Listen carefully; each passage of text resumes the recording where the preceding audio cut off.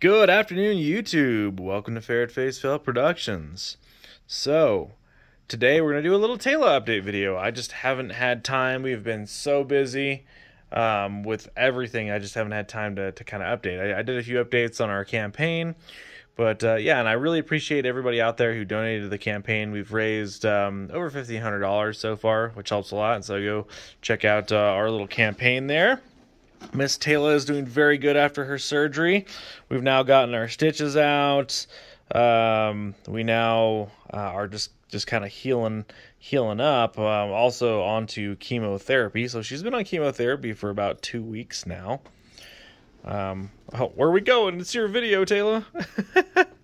Get some water, girl. Anyway, she's been doing really well. We were out at the park yesterday, and she was running and playing around a little bit. I'm trying to kind of slow her down so we don't hurt anything. But yeah, so far so good.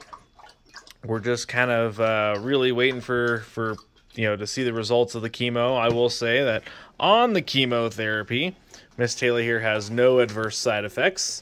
She's on a pretty high dosage, so that's a good thing. She doesn't make her sick. She doesn't get any weird poops or anything. She just pretty much goes about her day. Taking the pills is pretty much the hardest part with, I think, any dog, is just getting the pills down. Hi, Teyla. Back out a little bit. But we've been walking around good. We've been very happy. She's been a lot more pain-free. There's no more whimpering or whining or yelping from her hurt leg and shoulder. So that makes me extremely happy seeing her much more her usual self. I was very worried about her having to lose a leg and not being the same, or I don't know, hating me for taking her and then she doesn't have a leg. I don't know. She seems to understand that people were trying to help her. She loves everybody at the vet whenever we go. Oh, excuse our mess down here. We are at the shop today. You gonna lay over here? What are we doing? We've been putting t-shirts on her just for the amputation site, and it kind of keeps her from licking or messing with the stitches, well, she doesn't have them anymore, but the incision site. And then the other thing is we go outside quite a bit, and we've still been doing walks, and I don't want her skin to sunburn. We're getting some fur growing back, but yeah, so. Hey, Teyla, you want to lay back down?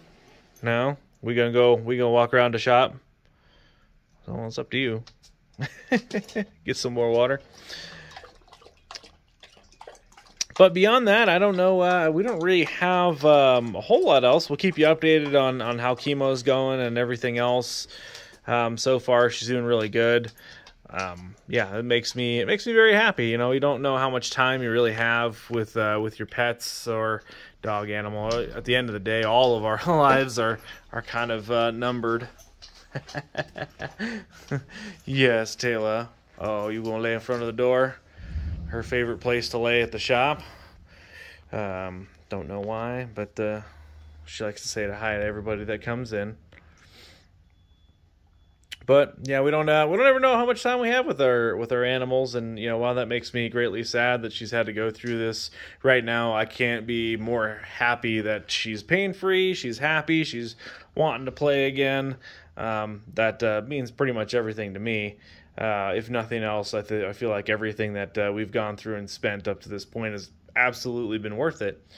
But yeah, we would appreciate anybody else's help. If you want to donate to the campaign, I'll throw a card up, as well as it'll be down in the description below. But really appreciate everybody who did donate to Teyla. Everything that's donated really truthfully does go to her. Give, Send, Go does not take any money out for the campaign, so really appreciate that. I will make a donation at the end myself.